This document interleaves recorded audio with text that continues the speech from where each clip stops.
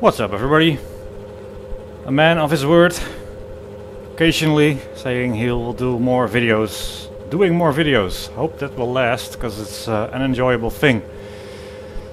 Not so enjoyable is the very recent passing of Sir, well, he wasn't Sir, deserved to be a Sir, John Surtees, which prompted me thinking I'll do a video immediately. I'll go into the V12 Formula Vintage in Automobilista, which we have here. I'll get some crappy version of Monza and win the race, just like he did. I didn't do it because I was quite sad about losing this amazing driver from a bygone era. And well, there's no, I don't see any issue with talking about sort of the sadder things in life, but it turned around over the weekend. No more tissues. I did need a few. Yes, I'm only human. And back to thorough enjoyment in the simulator. This is not the Formula Vintage that you have in Automobilista. It's one of my own test beds in need of plenty of work. Probably a bit less grip than available on the regular Automobilista. So that's harder, which is only better. Because it has to be hard, otherwise it's not sim. So, remembering John Surtees driving the Formula Vintage at Johannesburg Historic, which is of course a bit like Kyalami, where he scored a podium in '67.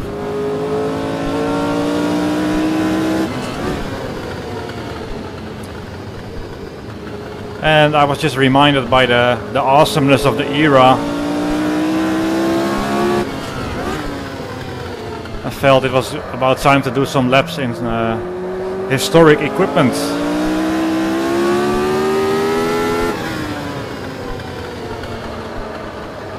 You already saw the pedal bars in a couple of videos, the most recent videos. Oh dear. And now you'll see the blue one as well, because I'm trying to heel and toe.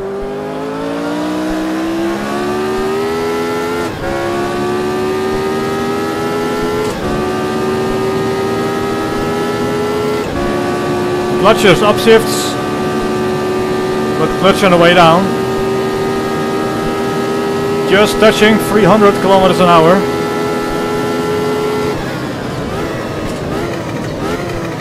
Oh, whoa, whoa, whoa, whoa, whoa, whoa, whoa, and then outbraking myself. Quite easy to outbrake yourself in a '67 era inspired F1 car.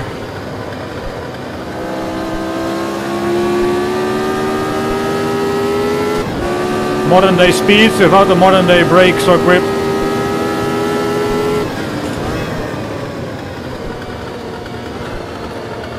These are wonderful, wonderful cars, a wonderful era of racing, so pure.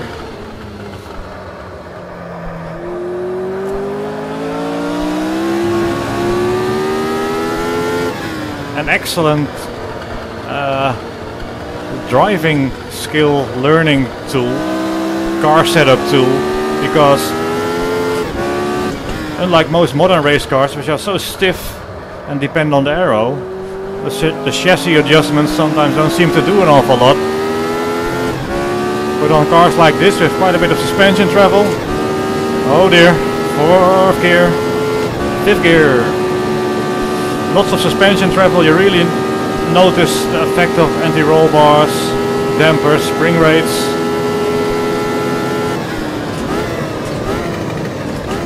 You have to brake so gently into these corners.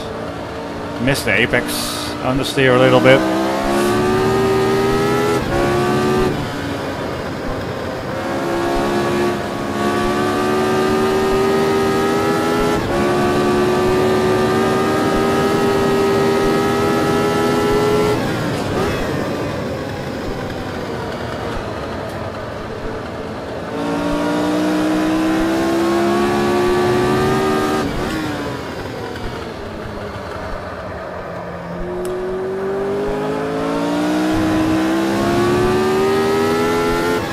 I'm not entirely sure my heel and towing would be quite as functional in the real cars, because I think they often double clutched.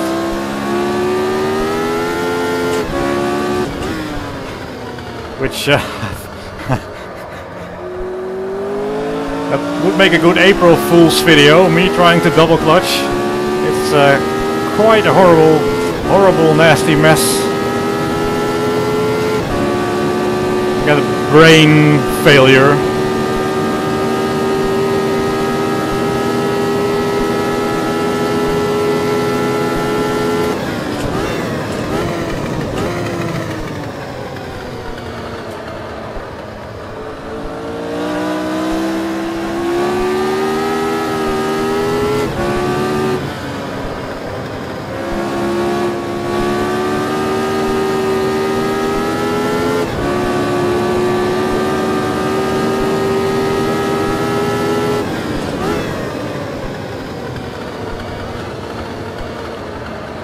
So when it comes to shifting,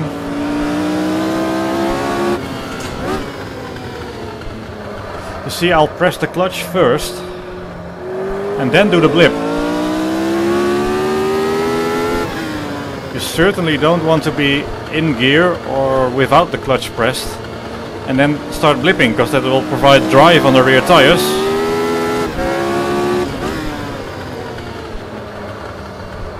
That's something to look at when you try to heel and tow, or double the clutch if you're a god. Upshifts doesn't need the clutch, but you want to lift off the throttle first and then shift, because in reality you wouldn't be able to shift if there was still load on the drivetrain. Oh, I keep some load on the brakes here.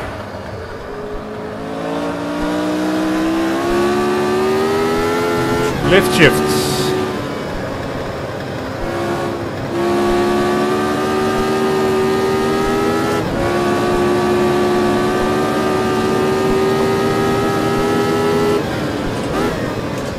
Clutch blip.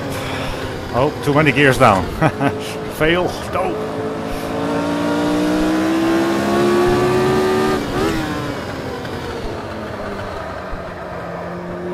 So the era then. 50s, 60s, 70s. These days, the cars are so well engineered, so well built, you can drive them at 100% for the entire race.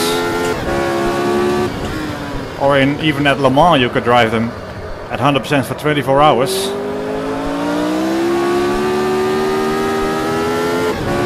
But if you look at the races of these days, the number of suspension failures, gearbox failures, engine failures, it's incredible how often things broke.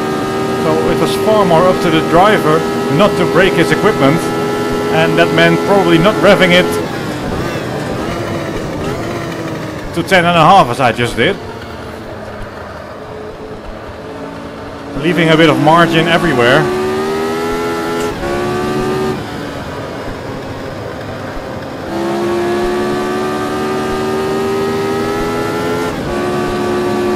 Drivers who were easy on the equipment really had an advantage over people who were too rough. Very, very easy to break a gearbox, for example. And that's also shifting, manual shifting.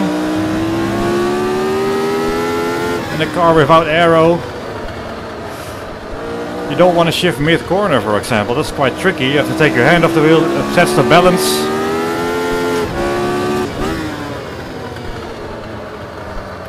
And the less shifts you have to do, the more likely the gearbox will hold up.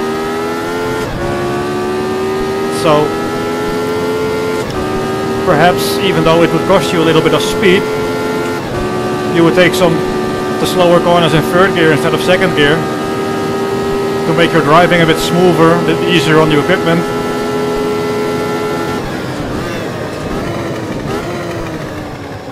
Ooh. Whereas these days you can just use the optimal gear, shift as often as you want. Plus the shift doesn't upset the car as much as it used to.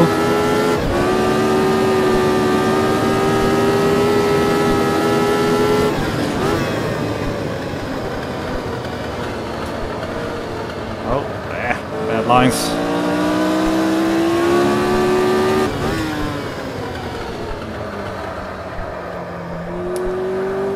So in that regard, this era of racing was completely different, plus the fact that you were literally sitting in a bathtub of fuel.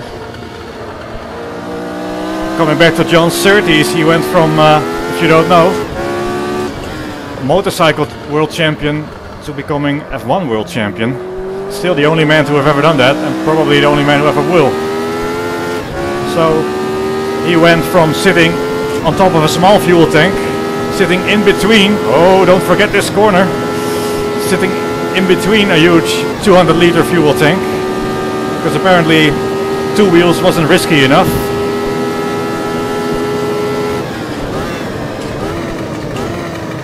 With the awareness that you were sitting in the bathtub of fuel, a very weak sort of chassis that any mild crash could be fatal. That meant that you didn't want the car to break, you didn't want to die. Well, plenty of people sadly did.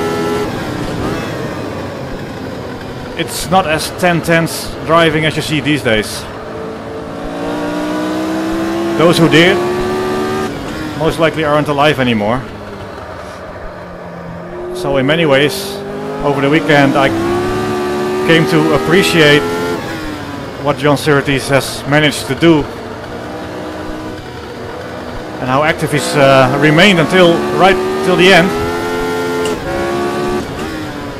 Because anybody who's raced cars in the 50s and 60s, 70s is alive and kicking today. Sort of, well, mastered the art of life, you would say. Not much more you can get out of it, so he did live to the fullest. Then there was of course the tragic events of his son dying at Brands Hatch in the Formula 2 race, getting a wheel that came loose of some other car against his head. That was so sad. And there was this interview with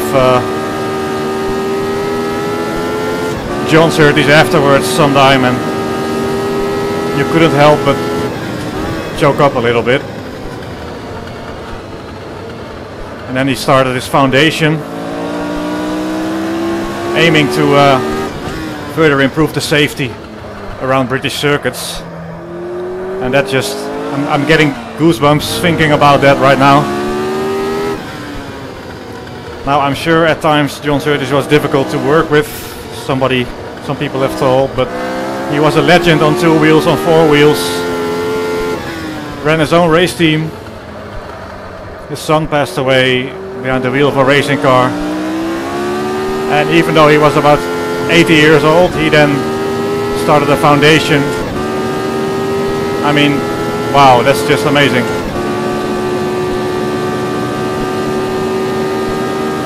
Right, let's try to do the era justice with a couple of good laps.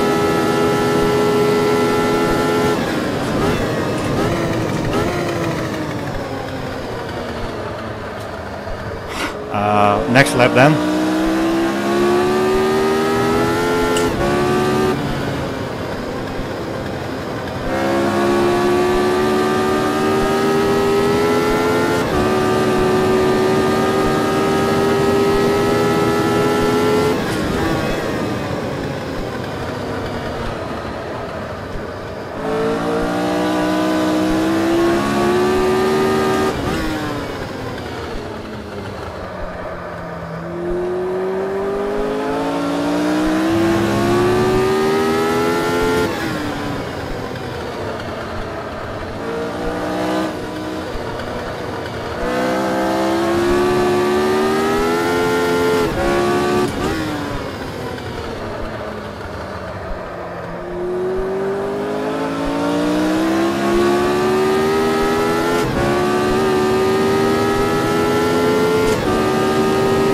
such tricky cars, such long braking zones, not a huge amount of grip. Patience, rolling, slowly getting off the brakes and slowly on the throttle. It's quite a delicate act.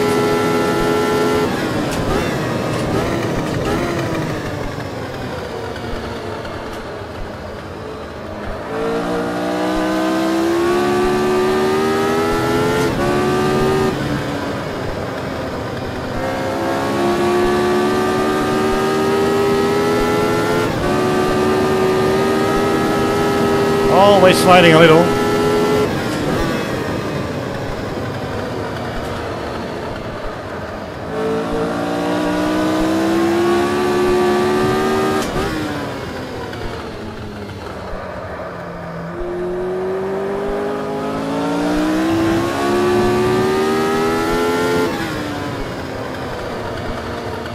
Very, very easy to get over excited.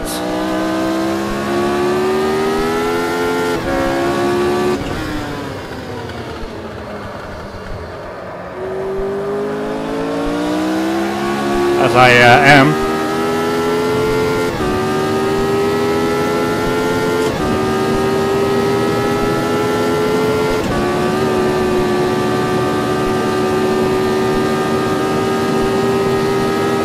"300 kilometers an hour in a bathtub of fuel approaching the braking zone."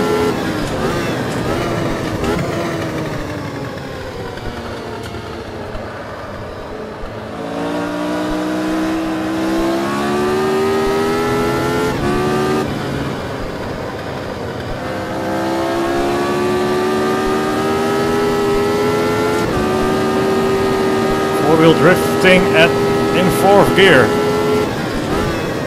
Fourth gear drifting, which is a considerable speed in this type of car. And those long deep braking zones, slowly off the brake pedal, never too sudden or otherwise it will wash out. Keep a bit of load on the fronts.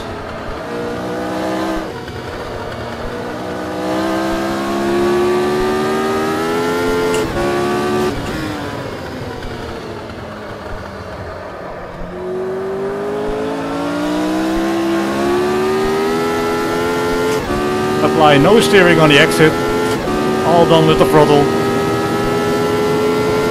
What an era. Starting to repeat myself. Starting to go off the track. Yes, that's slightly better. Again, this is not the version you have in Automobilista, it's my own sort of test bed.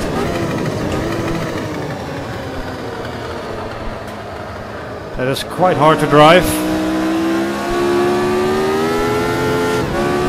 By no means finished, if at all, just a work in progress, messing about. I think the time trial best lap is 1:17, so that just goes to show that this car would not do that. But also, time trial in this car is, well, doing flappy pedal shifting and left foot braking. Might make you quicker, but that's totally not in the right spirit of the era and the way these cars were meant to be driven.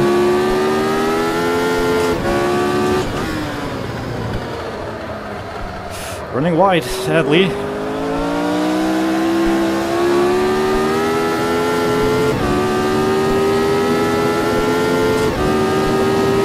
One more lap. That never goes according to plan. We're getting up there, 26. Hard on the brakes.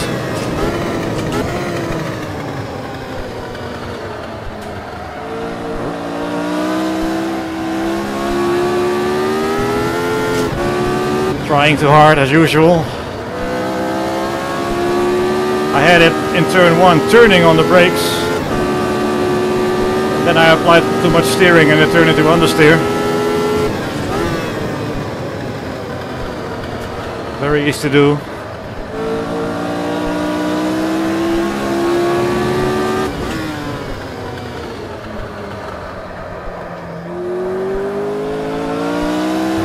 Nice drift out of the turn. Oh.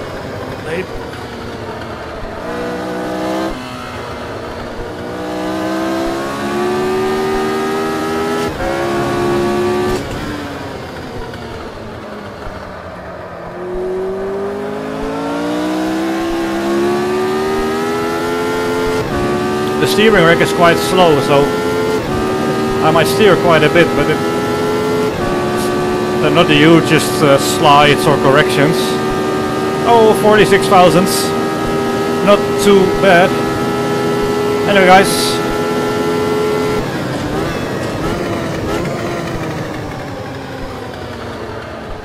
Thank you for watching. Godspeed, John Surtees. You've been amazing to this world of racing. I salute you and your son and your family. Thanks guys for watching. See you later. Bye bye.